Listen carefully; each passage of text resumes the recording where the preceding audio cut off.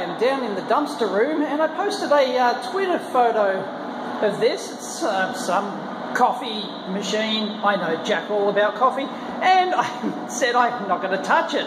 But then people wanted like a teardown, so okay, yeah, coffee machine thingamabob. It's, you know, conveniently in a shopping trolley. All right, teardown time. Alright, so people wanted me to look at this thing. Oh, some people did anyway. So it's a coffee machine thing. I have no idea about this. I don't drink coffee, don't like the stuff. It's an acquired taste I never acquired. And I don't know, bean type things go in here and it grinds them up and coffee comes out the front. That's all I know. Anyway, apparently it's, yeah, because it's like, it's got to grind stuff up. It's got like motors and stuff. So it could make an interesting destructive teardown, I'm sure. So yeah, this is not going back together. So for those who want to think it's sacrilege to destroy a coffee machine, wow, tough luck. We're going to rip it apart. It's probably got like coffee dust and, yeah, I don't know. Yeah, dust. Is that what it is? I don't know. I know nothing about coffee. Anyway, let's tear it apart. So here it is. It's a bit of a big beast, and there's no point, if you're wondering why some of my videos are in 4K and some aren't, sometimes 4K just isn't warranted, like this thing, huge thing here. So at 1080p, 60 frames per second it is. It's got a safety tag. Look, if you don't know about these safety tags, it's legislation here in Australia that, you know, all these mains cords, especially in like businesses, are supposed to have these tags. I'm not sure how well enforced it is, but like the large companies are paranoid about this sort of stuff. And we had a guy come around and it was like a couple of bucks per tag, or even like $5 a tag to come around. It was like a license to print money. You just plug it into your testing machine, you know, press a button, a couple of seconds later, it spits out a tag, you whack it on, and $5, thank you very much. Anyway, this is a cafe char. David over there reckons it's meh. And he's a coffee dude. I have no idea what this stupid thing here does. It squirts, froths it up or something. I don't... Shoots hot steam. There you go. David knows. He's a barista-y dude. He's like into his, you know, coffee connoisseur. I weep for the future. Anyway, it's got to be one of the cheapest things around. It's just all plasticky, just cheap Chinesium stuff. It's just like, it's really feels like just creepy quality. I got to take this crap apart in my lab? Really? Like, what do you people want? I mean, this is just ridiculous. It's going to go everywhere. Like, that's the hopper mechanism or something. I don't know. It's got an O-ring on there. Whatever. This, and then mates up with this thing up here. I got no clue. Yeah, the finest crust and crud you can get from the dumpster. Terrific stuff. People drink this crap? I presume that's waste excrement. There's the money shot for you bean aficionados. It smells putrid. How can people drink this rubbish? Figured out there's screws inside the beans, but I take it off and all the beans fall out. Ah, bloody hell. Okay, I have a bean containment mechanism. May not end well.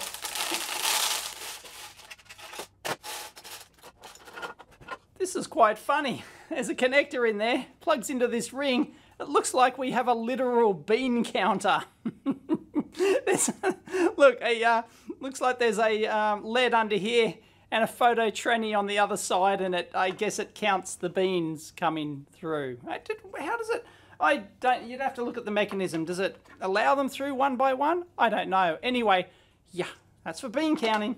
I think I'm going to have to overexpose the crap out of this, but it looks like that's our bean grinding mechanism. You see angled walls down in there. Looks pretty robust, and then I guess they fall down through there at an angle and then grind against these outer things and then fall through the bottom, I'm presuming.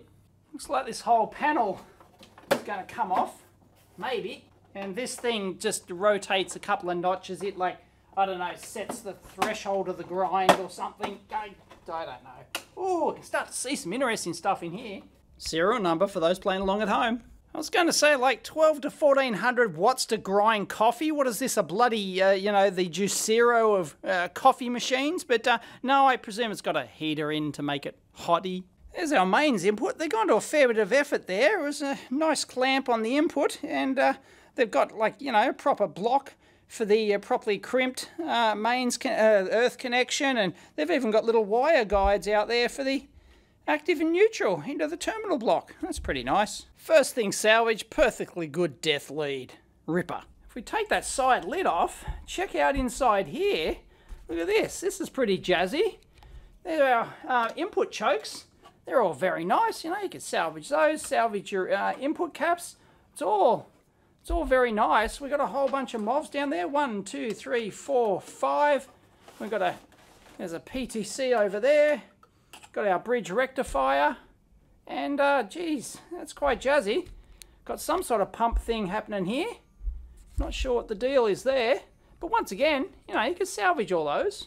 Okay, so what looks like happening, and once again, I don't know the flow of how these things work, so I'm just winging it, so bear with me. This box up here, which had this, there you go, this thing here, which looks like it had never been used. It looks like it holds some sort of liquid, because it's got max on there, and then, so that goes through here, that goes into the tube, over to, that's not the pump, that looks like the pump up there. This is some sort of regulator, is it? Oh no, solenoid, allow the fluid in or whatnot, so, and I assume that's the pump up there and it goes out somewhere else. We'll follow the money there in a minute. Digmesser brand, I guess. Yeah, know it well. Use them all the time. I've got a bunch of them in my parts bin. Yeah, so there you go. Knock yourself out. Is it some sort of sensor? Oh, hang on. I think it actually comes apart. Whoa, yep, liquid. I assume it's just water. There you go. It's a sensor. So I assume that, yeah, that's a flow sensor. There you go, little O-ring on there.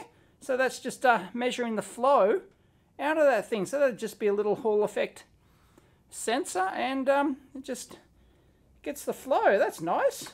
Good thing is that you can open that for cleaning. I really like that.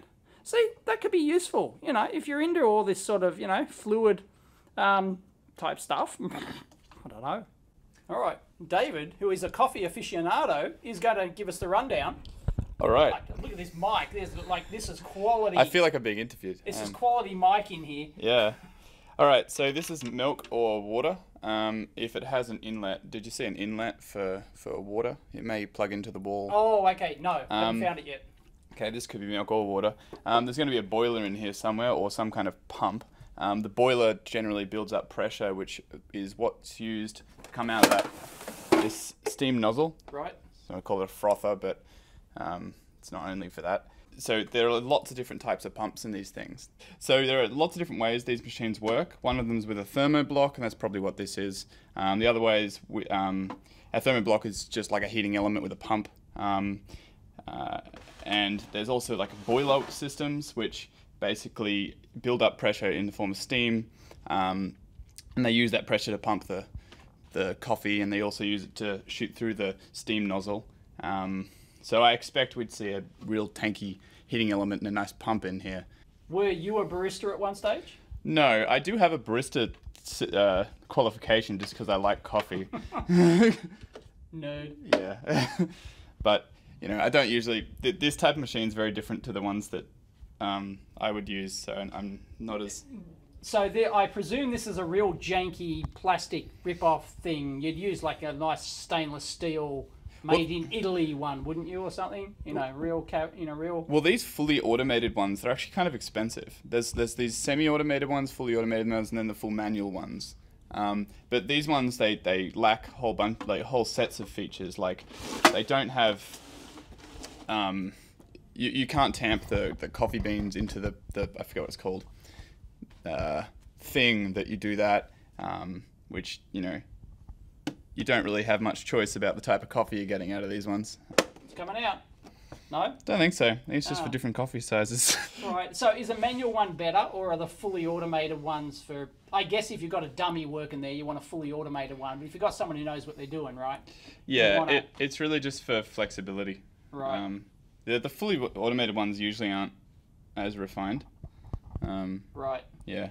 But if you've got a fully manual one and you don't know what the hell you're doing, I presume you... Yeah, it's a complete nightmare. Yeah, you get that burnt taste every time. And generally people, people don't realise the beans are only meant to be kept for like 2 months or something. Right. They don't keep very... Like, the really nice ones, they don't keep very well. And these ones, they typically have them in it for a year or something. Like, you know... How many beans do you go through in something like this? Like a normal... I don't know about this kind of thing. I don't know. I've never had a fully automated machine, but normal ones, you go through a bag every, like, month or two months. Wow, I thought it was like you use like, I don't know, a quarter of a bag per coffee or something. I don't know. No. Right. You only use I wish I could remember the grams, but I haven't done this for a while, so I'm probably getting some things vaguely wrong, right? But but yeah, it's only a few grams. For like right. It's this small little capsule about this big. So how do people make money on selling bloody coffee beans then? No, because people drink a lot of coffee. Volume. How do you make money? Volume, of course. Yeah. Right. But coffee beans aren't cheap. They're actually reasonably expensive, but they go a long way as well. So like, I don't know what the margins are, but got it. They're 50. You can pay $50 to $100 for a bag this big. Wow. Like if you're being a bit opulent, like yeah. All right. We may call on you later once we get further in. Let's go. Well, it definitely looks like it had water in it and not milk. So, yeah. Right. What were they, skimping out? I don't know. And for all you pump aficionados, there you go. 70 watts. Geez, that's more than I would have thought for just pumping a bit of water. And check out that rubber baby buggy bumper compliant mount there. That's really very nice. And, you know, so like it goes, like it's not rigidly mounted down here or anything. So that's pretty sweet. This thing's actually pretty well made. I'm quite impressed so far. There's other attention to detail in here. Check out just this bit of plastic here that they've just got it like shielding, not electrically shielding, but physically shielding the transformer, just so that all these wires, presumably, so that all these wires and tubing don't sort of, you know, touch or rub against the metal of the transformer. So that's pretty sweet. And then they've cable tied it all and kept it all in place. They've really, you know, paid attention to detail here. Base of those nozzles there for those who care. Now we're getting somewhere. I think I can get this front panel off now. All right, off it comes. Got a, they've hot snotted it. Hot snot. Nice. Well done. It looks like there's nothing else. They've just got the front where that the nozzle things which go into your coffee cup, that just looks like it mates up with this rubber baby buggy bumper over here, and that comes from this. It looks like that comes from this outlet. I presume it just goes right angle like that, and that comes out from here, which comes from the mechanism, this hopper mechanism that crushed all that. I think I've got that upside down. Have I? Yep. There you go. So it comes out there. Oh, there. Sorry. There you go. It comes out the bottom here. Looks like we've got some filtery thing happening there. And the beans came down here, crushed, and they go through. I got no idea what this thing here does. I don't know. There's another nozzle up near the top here, which goes up in there. I don't know. It's too convoluted. My brain's exploding. Anyway, all I know is that there's really no sensors or anything inside this thing. It's really, you know, almost entirely mechanical. I haven't really seen any sensors yet as such, apart from, you know, measuring that water flow. So this is our water pump. It comes out here like this. It's all cable tied in place very nicely. And it buggers off into the internals in here, which we haven't gotten to yet. I'm even impressed with like interfaces like this, which goes out to the frother thing, whatever it is. Look at that. I mean, you know, they've gone to a lot of effort to sort of, you know, engineer that interface. Nice. Aha! This is all going to come off.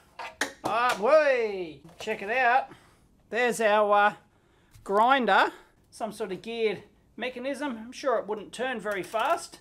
Some sort of reduction gear. Look, you know, once again, I don't know what I'm talking about. So that is compliant mount. Go a bit of wiggle, wiggle, wiggle. Yeah, there. So yeah, they've done well to, you know, decouple vibrations and stuff in this thing. Yeah, there it is. You can see the rubber mounts down there. Sweet. Oh, coffee's falling out. Ah, ta-da. There we go. There's our grinder. Got ourselves probably a decent motor there. I don't know. Anyone? There you go.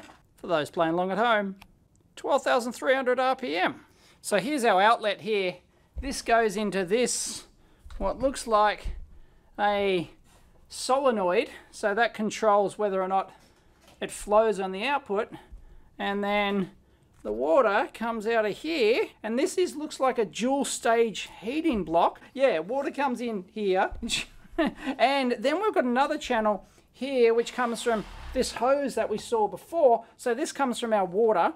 So this is our water, and I don't know, is it, yeah, milk or whatever, inlet. So it looks like it's got two inlets here and here. And here's where it, and it looks like there's some sort of sensor down in there. That would be the heating element there and there. There you go. Yep, you can see the big copper heating elements going into that thing. So they're woven through the block. So that's what you see. All these, you know, it's just like any, you know, element-based system in a block, like some, you know, it's just, yeah, it's a heater block. So that's a dual stage heater block. I'm not sure, you know, dual is better, right? Twice as good. But yeah, that's all it does, is takes these two inputs here. I don't know how it mixes them, but it takes the two inputs and then just heats it up, and out comes your coffee. Meh. It'd be some timing based system. They wouldn't just mix them together and it comes out. There's probably, you know, some timing thing related to make a good coffee, to mix your, you know, you heat up the your coffee watery thing first and then you add the milk after a certain amount of time, etc, etc. I don't know. If you know the details, post it down below. Check that out. They've actually gone to a lot of trouble. That was very solidly like bolted into here, and yeah, sure, it's bolted into the plastic, but like, you know, it's a really quite a lot of work to go to. Just that's the output solenoid. That, you know, and this big beefy mains wires going in there. It's a 230 volt insulation class 2, and it just turns it off and on. That's it. Just stops the flow of your coffee going out. It could regulate the flow too. I don't know if anyone knows the details of that puppy. So, yeah, David tells me that you can actually have different pressures of your coffee coming out. Oh, like different flow rates, and oh, yeah, there you go. Wow. Okay. That's interesting. So is that just a big-ass coil, and then there's something physical happening inside that maybe, you know, maybe the amount of magnetic field you put into there controls the flow, perhaps.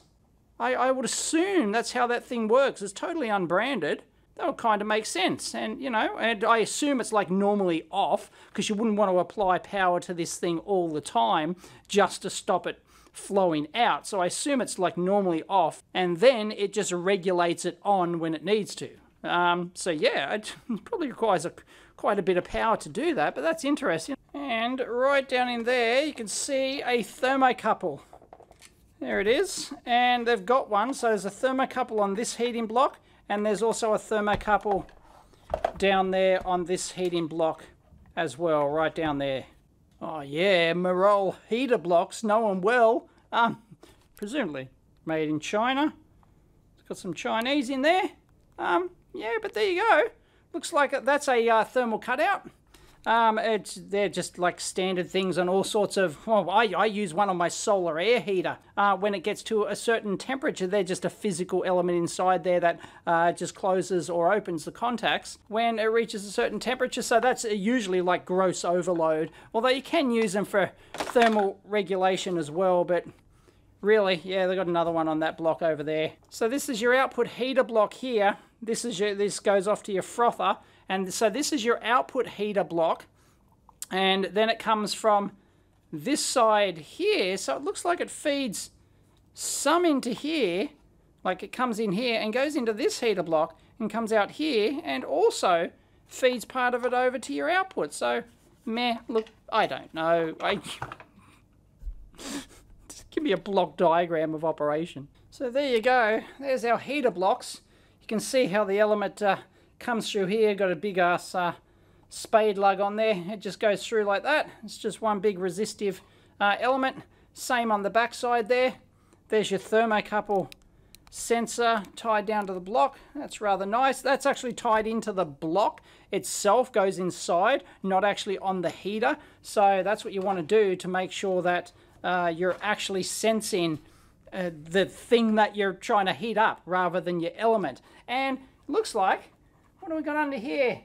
They look like some sort of thermal fuse, are they? So that's interesting. We've got our mechanical thermal cutout here, and these are in series. They're in a tube, so it's not like that they're, you know, directly sensing. So they're two in series with that. Geez, they're serious about their thermal cutout. It's just remarkable, the effort they've gone to there. Wow. There you go. Feel free to identify that. 10 amp, 172 degrees. There you go. Is that a thermal fuse? Like, is it a one-off thing? So if it gets over 172 degrees Celsius, it'll blow. Presumably, SF169E. Yep, that's a Limitor brand. I've never heard them before, but yeah, I'm sure they're the duck's guts in a non-resettable thermal fuses. So they've actually put like two of them on this block, which is really interesting. Like, just in case one side of the block gets hotter than the other first. They've gone to a lot of effort. 3 protection devices. Of course, these are resettable. These are non-resettable. So, wow. And they even went to the effort to put the thermal compound on there. Nice. And then in here we have, well, what I'll probably call the hopper motor, because it drives this thing here. So there you go. That mates up to that down there, and it does whatever that thing does. Yeah. I guess it selects how well it grinds the coffee. Anyway, that's a big block, isn't it? Wow, and they've got that mains earthed as well. Just easier to cut those. Geez, I like the insulation on that. Wow, that insulation is like, it's like rubber. Sorry, this isn't feel of, oh look, there you go. Look at that. Wow. If anyone knows the name for that type of insulation, I've seen it. I've probably seen it before, but geez. It's a form of woven insulation, but it feels like very rubbery rather than, you know, like cottony or anything like that. But yeah, certainly a woven wrap with maybe an inner rubber core or something. Neat. Okay, so we have a motor inside there. You can see that was dry. So this is just going to be one big gear reduction thing. We've got a limit, well, a activation switch, which tells you that you've plugged in that hopper thingy mechanism correctly, and then it looks like it controls another pumpy, tubey thing up there. Oops, just realized I still have my macro lens on for that. Anyway, let's lift this, and hello. Yeah, there's our reduction gear and reduction thing. Yeah, you can see how, I don't know, count the number of turns that it requires to what the reduction ratio is. And it looks like it just alternates some limit switches up here. So I guess that probably controls the direction of the hopper, or something like that. Maybe it goes back and forth or something like that. So that's a mechanical solution perhaps, because you already got to drive the motor anyway, I guess. But that's maybe some sort of, or does it simply reverse the motor? Does it just go like I don't know. And the PIC microchip fanboys go wild. There you go. What is that? An 18F4620.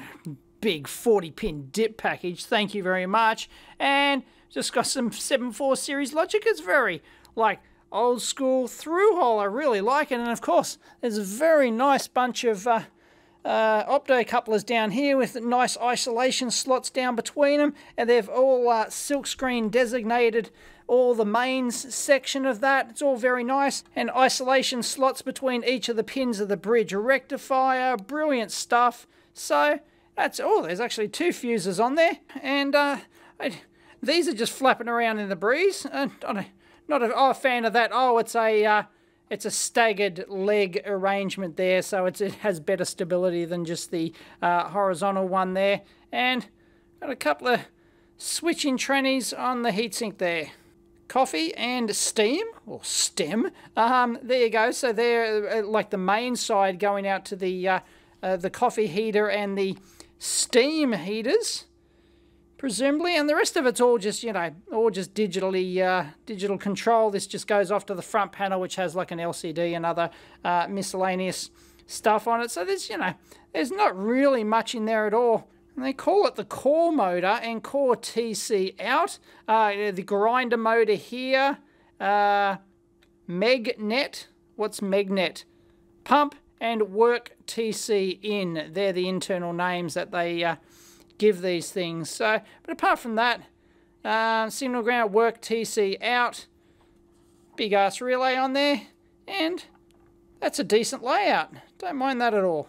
So what parts can you salvage out of something like this? Well, of course, you've got the motor up here. You might want to reuse the grinder mechanism for something. Who knows? These boards are very nice to keep because, you know, you've got like large mains filter caps, big common mode chokes. You've got like big ass bridge rectifiers. You've got varistas. You've got a relay on there, the opto couplers, you can salvage those, very nice. Little, you know, heat sinks and other stuff you can get off there. So, you know, boards like that are well worth, it's well worth having just a junk box full of like scrap boards and things like that. Very handy. You know, you get little transformers. We've got the thermal fuses, the thermal cutouts and stuff like that. We've got the big ass pump, the water pump up there and things like that. So, you know, there's a few neat little things you can salvage out of this. Well, there you go. Everyone had better damn well have liked that video because my lab now smells like bloody coffee. So I think it's a mandatory thumbs up for me making the sacrifice to do that. And as always, you can discuss it down below. And if you've got more details on how these coffee things work, by all means, yeah. As I said, leave it down below. And as always, you can support me on Patreon, although I have lost quite a few patrons recently with the complete debacle that is the Sargon thing. Patreon keep doing this sort of crap, and people keep leaving Patreon. I can't necessarily blame them, but I'm still on there, and I'm still, you know, thank you very much to my patrons who often get to see the videos early and stuff. And you can support me other ways, PayPal donations. I've got a donate page on the website, always linked in down below, except crypto and all that sort of stuff, or buy some of the merch I'm flogging. Catch you next time.